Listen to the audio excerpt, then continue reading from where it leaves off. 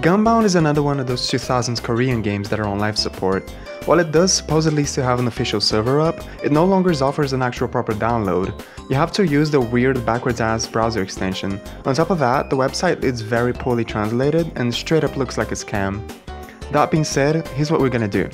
I'll show you two different private servers. The first one we'll look at is Origins, which is one of those vanilla classic type releases made by the same people who did the legacy MapleStory server. And after that, we'll look at the Git server, which in turn runs the Game on the Road Champion release. And we'll look at what changes were made and any differences they might have. Though many compare this game to Worms, it actually takes heavy inspiration from Fortress 2, a Korea-only game released in 1999. You can definitely see the similarities. The game was pretty big there, even getting its own merchandise and animation, but it was never released to the West.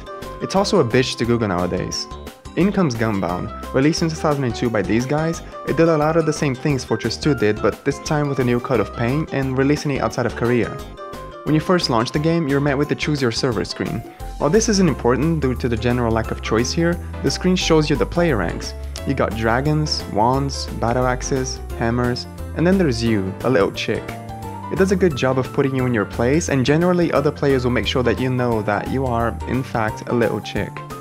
After you come to terms with that, you join a room and choose your vehicle, or mobile as they're called here, which can get quite confusing in light of today's gaming industry, but I digress. Each mobile has a different type association, like mechanical, bionic, explosive, etc.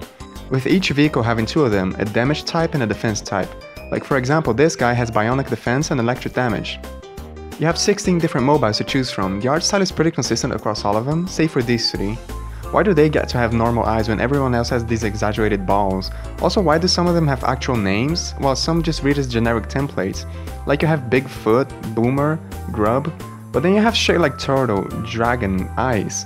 It just seems like the design team got tired at one point and just said fuck it, that would do. Whatever, in terms of looks, they're all very distinct and some of them are actually pretty cool. You might have noticed that a couple mobiles we've talked about don't appear on the select screen. It's these two. Basically, the only way you can get to play with them is by selecting random and hoping you get them. This is actually a pretty neat feature since most people will want a chance to play with them, so as a result they will be using a larger variety of vehicles in an attempt to get the rare two. It keeps things interesting instead of just everyone being a one-trick pony. After you choose your mobile, you're gonna want to get some items. You have 6 slots for them, and each item takes either 1 or 2 spaces. You have attack items like Duo, which makes you launch 2 shots, defensive items that heal you, stuff that can teleport you around the map, etc. Though most likely you'll just be using Duo because of the massive damage increase. Well, you lock your items, you ready up, and granted everyone else did the same, the game begins. Now, if you've played Worms, this will sound quite familiar to you.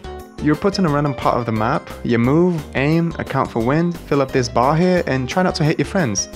You can also choose your shot type up here. You have your 2 regular shots and this SS one, which is a special you can use once a match. The projectile variety in this game is pretty good. You got explosive cluster balls, ground piercing boomerangs, 2-stage missiles, fire barrages, and so on. It's good stuff, and it makes each vehicle feel pretty unique. You have about 20 seconds to take your turn, and you have a small resource bar for moving.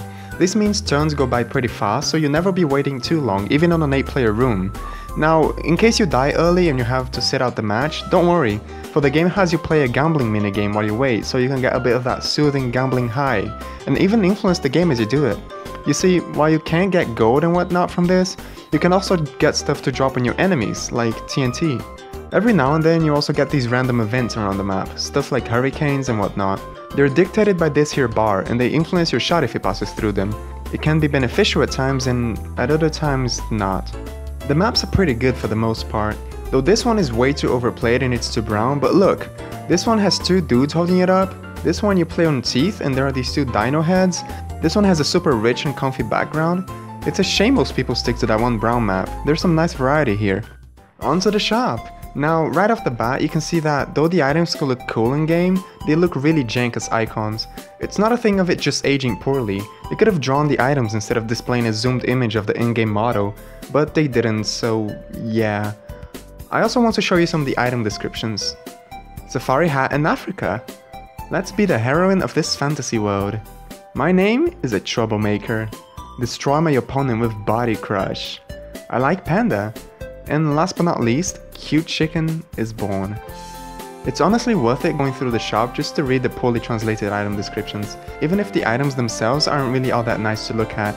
Alright, now, speaking of poor translations, we're gonna go through the story text on the official website. Thing is, it looks as if they just wrote it in Korean and put it through Google Translate, which they probably did, but I digress.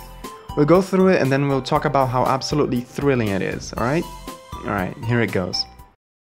Planet Lond, that has 7 moons, is having peaceful life under Princess Rena and the Great Warrior Observator's care. One day, the Princess Rena fell asleep deeply.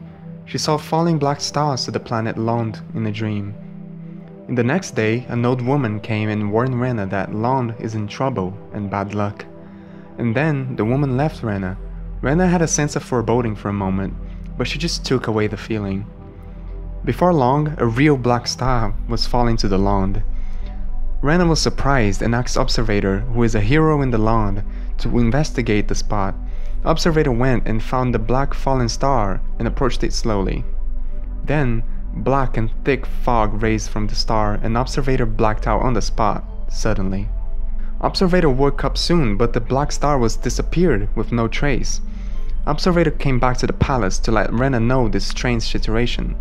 When he reached the place, dark clouds were all around there. Observator thought that Rena could be in trouble and got into the palace in a hurry to protect her. Stepping in the lobby, Observator was extremely surprised because there was a man who looked exactly the same as him. The strange man called himself Dark Observator. The Dark Observator challenged Observator to a duel and Observator accepted it. Observator felt something odd and did not have any strength in the dark fog.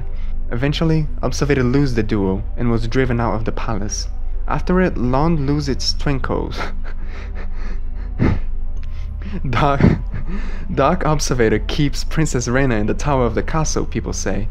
Dark Observator is going to marry Rena soon. Observator is now determined to save Rena from the Dark Observator with his peers. Now, your choices remained. Eliminate darkness of Lond with Observator, or renew and change Lond with Dark Observator. Please, make a decision. Alright, well, that was shit.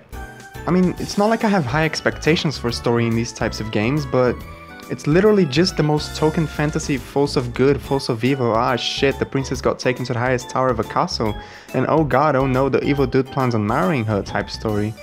Now that I think of it, I'm kind of glad it's so poorly translated. At least that made it interesting to read instead of just plain boring. The music is very good. It's relaxing and playful at the same time, especially the main menu song.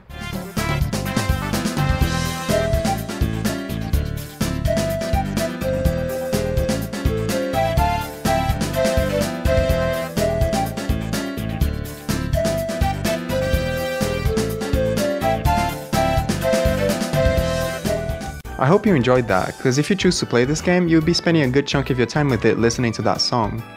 The bass work on some of the tracks really impressed me. Listen to this.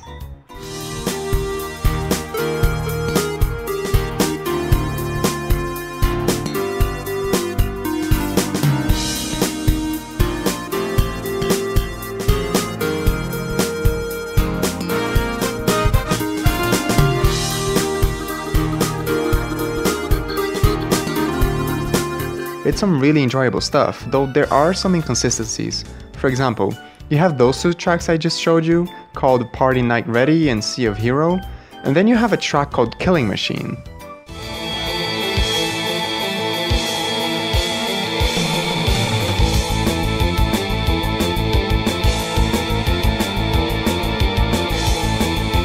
It doesn't seem to fit, does it?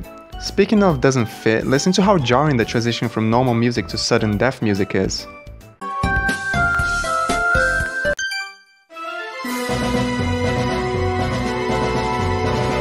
I'll link the soundtrack in the description of the video. The good stuff definitely outnumbers the out-of-place stuff.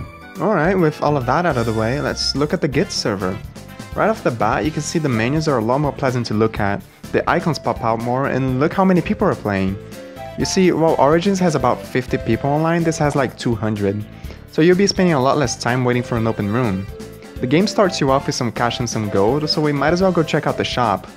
Right, well, I can't really see my character's face. I mean, in general it's hard to understand what's going on there, but we'll talk about that issue in a bit. The fun item descriptions are gone and they're all in Portuguese, so we won't have much to talk about here. The shop still has some weird stuff though. This version adds 2 mobiles, this frog and this tractor looking ass dude. I really like the design of the frog. Look at him. Well, let's get into a game. You can see the UI is a lot more streamlined. They got rid of the bar at the top and managed to cram everything into the bottom one. I know some people are against this change, but I actually quite like how it looks. Now, about that character issue, to put it bluntly, they're all bloated. It really gets in the way of the previously clean design everything has and makes them ugly to look at, and it clashes with the background. It's a shame too, since items gives players stats, you will be at an objective disadvantage if you choose not to bloat yourself.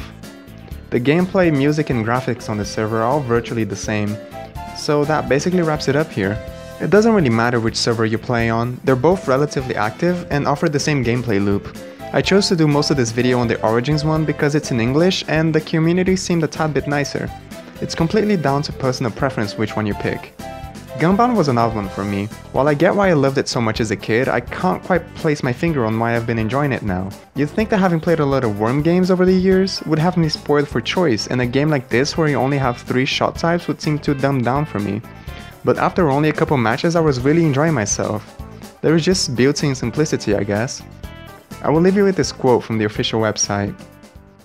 Gunbound means the infinite war between each unique mobile and its riders. Now, be a warrior of Lond and please protect Rena and Peace of Lond. Thank you so much for watching and have a nice day.